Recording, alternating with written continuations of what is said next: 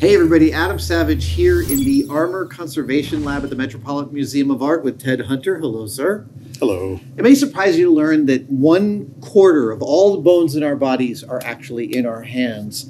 And the same or more is true for my favorite piece of armor, which is gauntlets. And Ted, you know, when we were having a phone call about this, I was saying, is there a possibility that I could touch a real period gauntlet? Because while I have made and drooled over thousands of pictures and made several of my own versions, I've never touched the real thing. And there's just nothing quite like that, right? I agree. And the answer to your question is yes. Yes, I can touch these. You can touch these. Okay, can we walk me through this amazing amalgamation we have? All right, so when you said you liked gauntlets, I started looking around in our gauntlet drawers. And I tried to... gauntlet drawers. Got a lot of gauntlets. You know, I couldn't take anything off the armors that are on display. Sure. Right? So this is what's in storage. And I found kind of an interesting sample. They're all sort of within a 50, 60-year period of each other. This is Really? This is an early 16th century German mitten style gauntlet. Whoa. And it's pretty beefy, right? Holy really cow. heavy. It's cataloged as a bridal gauntlet, which is actually incorrect. That's an English thing from the Civil War. We think this is probably more of a manifer, like part of a tournament jousting kind of thing. That's what I was wondering. Yeah, because I don't think you could hold a weapon in your left, like a poleaxe or something. Yeah. But you could hold the reins. Right. You can't tell, but it's really heavy. No, it's really heavy. I mean, you can see the thumb. I mean, the beefiness of this thumb is You see the thumbnail? else. Oh, there is a thumbnail. That is incredible. And I like the quality of the hammer work on the inside. I don't know if you saw that. You can really see every tool strike. every tool strike, yeah. Oh. And this, the leather around the outside here, there would have been Probably another bit of structure a in. mitten, yep. Which we'll see one in the last gauntlet here, so you'll see what it is. But these straps are riveted in so that other linings and things can be sewn to that, so that they can be repaired and replaced as needed. And so typically when we get these today, all it's remaining is some leather like that. And it's not even always the original leather. I'm really impressed with the fact that of the two halves of this part, that there's only a rivet at the top and the bottom.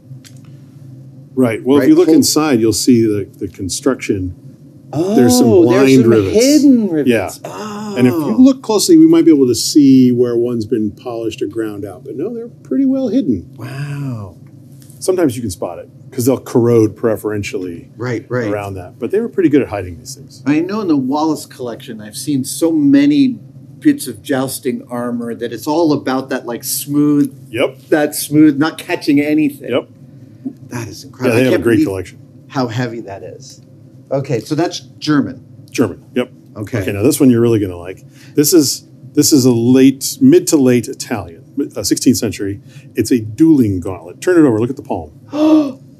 That is so you can grab your opponent's rapier with your hand, rather than expending your own blade, and as a defensive, you still have it as an offensive. You can grab your opponent's. No, but I mean, sword. I believe I've seen that in one of the sword fighting manuals. Yep, it's in the manuals. manuals. There is that, and I was like, how did they do that? That's how they did that. This is how they did it. They had all these tiny chainmail. And as I said, it's sewn to the glove, which is then sewn to the lining leather. That is incredible. And the number of finger lames is insane. Yeah, we counted just the finger lames. I think there's 55 on here, plus then you got 1, 2, 3, 4, 5, 6, 7, 8, 9 if you count that. So, just the 2 gauntlets is more lames than the rest of the armor put together. 128 some odd pieces. Right. Yeah. Separate pieces that all end up going together. Because every one of these has a rivet in there holding it to the... Right. Wow. I also love when you look up close at the marks how...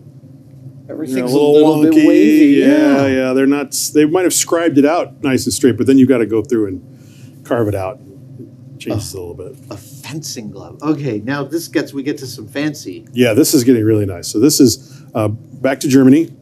This is an earlier, about 1530 or something, exquisitely made. But I also call your attention to this nice hook catch, which we can open and that's to make it easier to put on and off. Wow. It's also incredibly light. Yeah.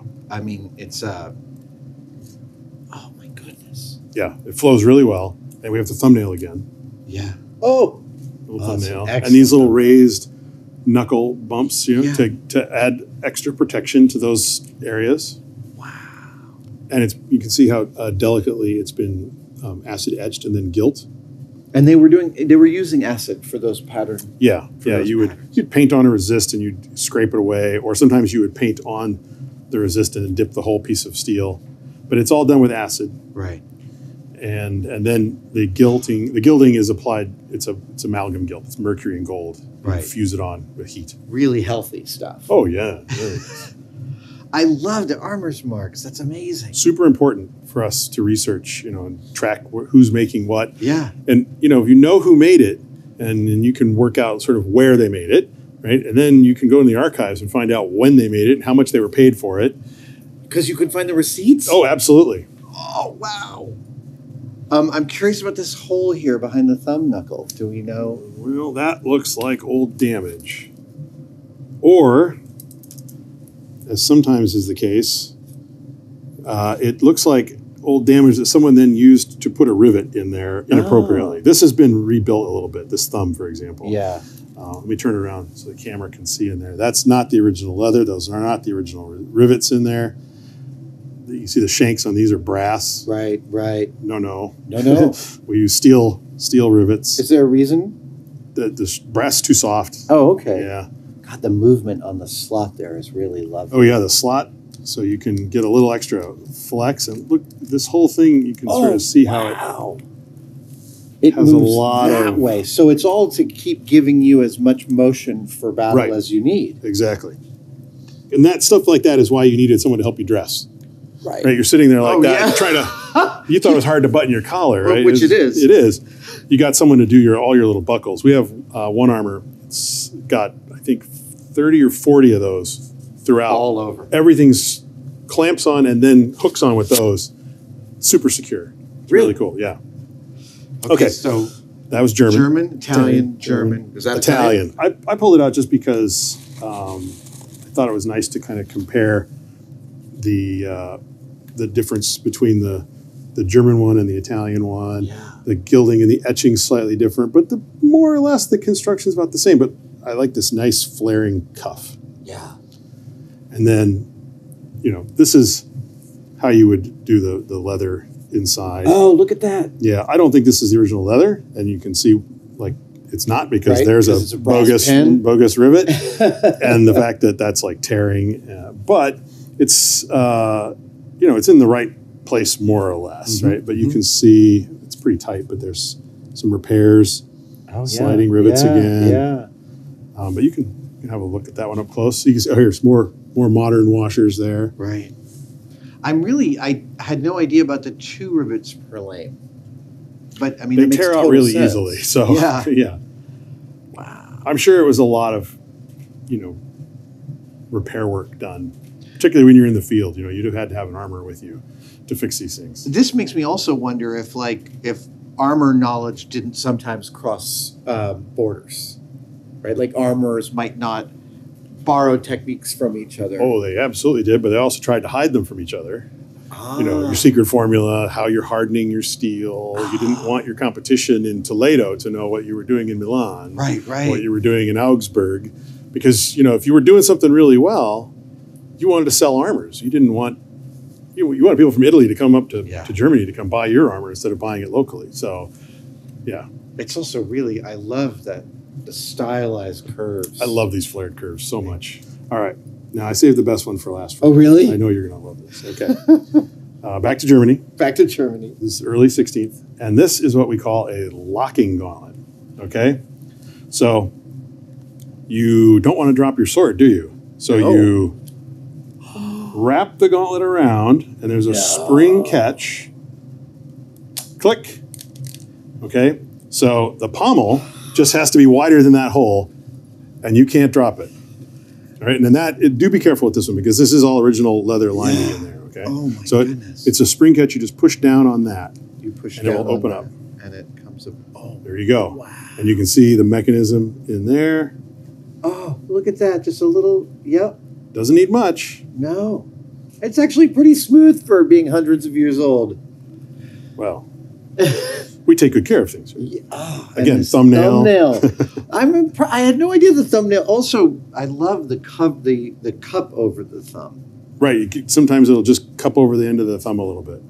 And then this has also got a turning key, which allows that to open up to make it easier to get your hand in. Oh, wow. And then, oh my goodness, the whole thing opens up like that. This is a lot of nice little technical refinements on this that make it fit really well and function really well.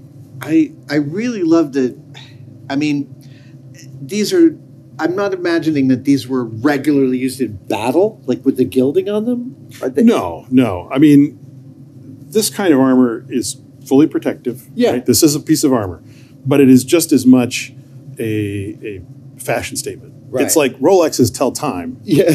And they also tell you how wealthy you are, right? So this is the same kind of thing. If you were to go to the Prado and look at the portraits and so on, you'll see this is what they're wearing. They're wearing their armor, right? Yeah. That's how they're getting their portraits done, because it shows off their wealth, their power, their martial prowess. You know, they're part of the knightly class, that kind of thing. You need to demonstrate all those things. But I also love the lack of adornment on this. This is clearly like this is the piece made for use. This one gets used, yeah.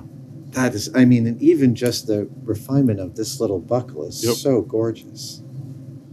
Oh, it looks double. Yeah, there'd be a pin. Yep. Yes. And fortunately, that went right in. So then I'll turn that, and then we just click, and I didn't even know such a thing existed. I guess later on during the celebration, you could also use that around your cup of mead.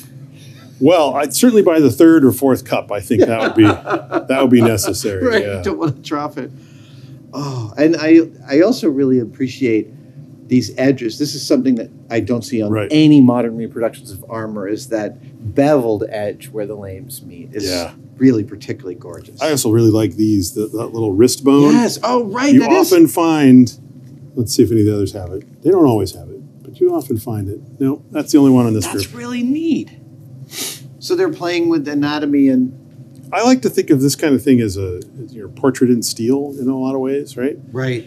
An armor that's made for you, right? You're going to have an armor made. Of course you are. When you're going to have it made, they're going to measure very personally, up close. And that armor's going to look like you when you're done. I remember reading the tag for Henry VIII's coronation armor when he was 18, and it's one of the few times we know the precise dimensions of a British king, because it covered every bit of him. We have two of Henry VIII's armors. One when he's fairly young, and one it's his last field armor. And it's clearly the same guy, but, years 20, apart, 30 years apart. 50, 60 pounds, that kind of thing. But you put them next to each other, and you can really see the change in the body. But the stance, the broad shoulders, and the posture is still there in the armor, which I think is, some of it's the mannequin, let's be honest. Yeah, right? no, but I'm a big, I love armor stands. I love making them so that Just that. I did one in my house whose stance is so martial that he was scaring the crap out of us, and it wasn't wearing off. Come around the corner. Every time. So I have to push him close to a wall, and just pushing him close to a wall makes you not take it seriously as a person. We'll have a mannequin out in here. We're working on something, and you'll come around from the forger. It happens. So 5 different portraits in steel across Italy and Germany in the 16th century. Et voila. Thank you. These are the first 5 gauntlets I have ever touched. They're real, and what an amazing array. Dude, thank you, Ted. Yeah, absolutely.